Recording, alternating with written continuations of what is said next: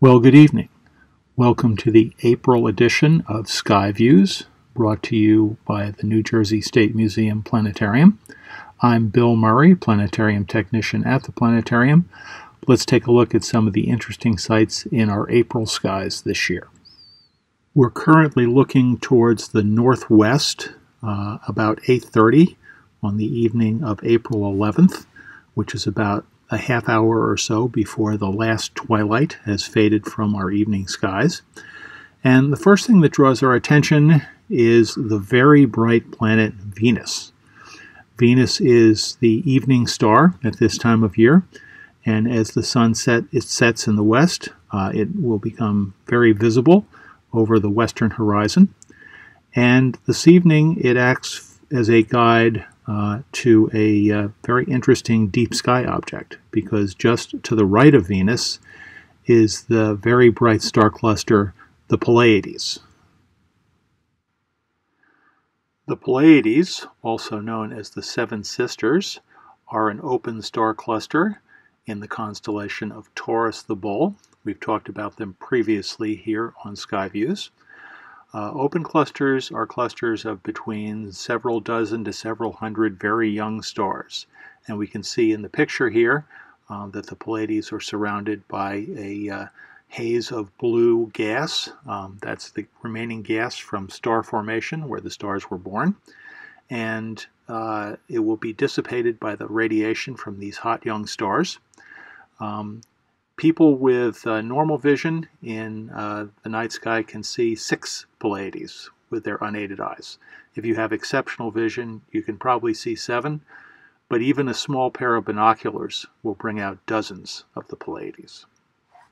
Venus should become visible very soon after sunset on the evening of the 11th. And as the sky begins to darken, if you do have a small pair of binoculars, you can scan a little bit to the right of Venus and you should begin to see the Pleiades pop out into the darkening sky. Initially, you will only see a few of them, but as the sky continues to darken, you'll be able to see more and more. By about 9 p.m., you should be able to see all of them in their splendor, along with Venus just a little bit to the left, and in the field of view of a small pair of binoculars, both should be able to fit in at the same time. In addition to this sight, there's another sight that is visible in our early evening skies on the 11th of April, but you need a very low western horizon to be able to see it. If you scan downwards towards the horizon from Venus and the Pleiades, just above the horizon, you will see what looks like a bright twinkling star. But that's not a star, that is the planet Mercury. The evening of April 11th is the evening of greatest eastern elongation of Mercury.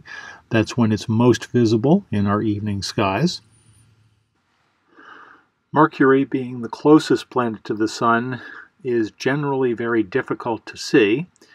It either sets very soon after the sun sets or rises just before the sun rises in the morning sky, never straying very far from the sun in our skies here on the Earth. The best time to view Mercury is during what is called its greatest elongations. In the evening sky, that becomes the greatest eastern elongation of the planet. That's what's occurring today, and where Mercury is as far separated from the sun as it gets, and therefore most visible to us here on the Earth. So if you get a chance, and it's clear on the evening of 11th, and you have your pair of binoculars to view Venus and the Pleiades, scan downwards towards the horizon if you have a low western horizon, and you should be able to see the planet Mercury.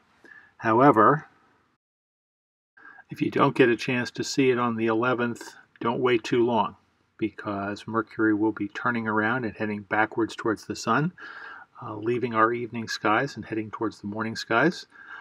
Within just a few days, it will not be visible anymore. So if you get a chance, around the time of April 11th, and you have a good low western horizon, get out and you may be able to see the planet Mercury. Looking towards the east, about 9 p.m., also on the evening of April 11th, we see the constellation of Virgo, the Maiden, rising over our eastern horizon. Virgo is a constellation of the zodiac. It's the second largest constellation in the night sky. just behind the constellation of Hydra, which is just to its south, right here. Virgo in Greek mythology represents the Greek goddess Demeter, who is the goddess of agriculture. And we see here her holding a chaff of wheat, represented by the bright first magnitude star Spica.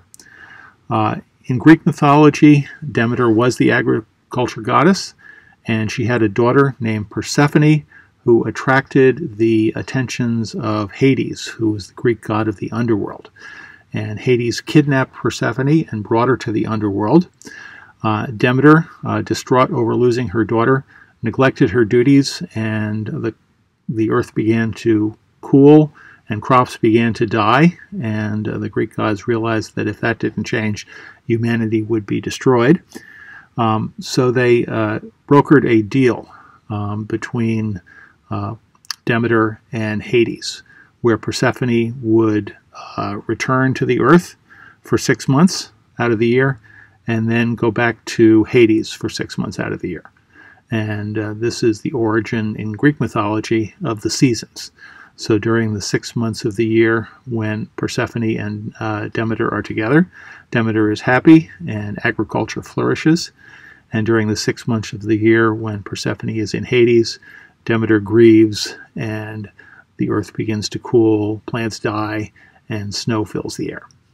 The northwestern part of the constellation of Virgo is one of the more interesting areas of the sky, both for professional and for amateur astronomers. It's the location of the Virgo supercluster of galaxies. Back in the 19th century, astronomers believed that the entire universe was just comprised of those things that were visible in our Milky Way galaxy. And so this area of the sky perplexed them. They turned their telescopes towards this part of the sky and saw dozens of what were called nebula, little cloudy spots in the night sky. Astronomers didn't really have a good idea of what these objects were. They called this area of the sky the field of the nebula. In the 1920s, the American astronomer Edwin Hubble began a study of these nebula using what was at that time the largest telescope in the world, which was the 100-inch diameter Hooker telescope on Mount Wilson in California. Hubble made two very important discoveries. The first was that these nebula were actually far enough away from the Milky Way galaxy that they were not part of it. In fact, they were galaxies in their own right. And the second, that the farther away these galaxies were, the faster they were moving away from us. So Hubble discovered the fact that the universe is expanding, one of the major discoveries in astronomy and physics in the 20th century. The Virgo supercluster is the nearest large cluster of galaxies to us here on the Earth. It's roughly about 54 million light years away from us. Galaxies do tend to form in clusters. If you have a small telescope, that will reveal about 24 of these galaxies. Larger size amateur telescopes will show several hundred galaxies in this area of the sky, giving amateur astronomers an observing project that may take several years to complete in viewing all of them. The largest telescopes on Earth show that the Virgo cluster contains more than 2,000 galaxies of different sizes, shapes, and structures, making this area of the sky one of the most interesting to view through any size telescope. So if you get a chance and you have a telescope, turn it on the Virgo cluster this spring. Well, that's a brief look at some things visible in our April skies here this year in New Jersey. Hopefully the weather will be clear and you'll get a chance to view some of them.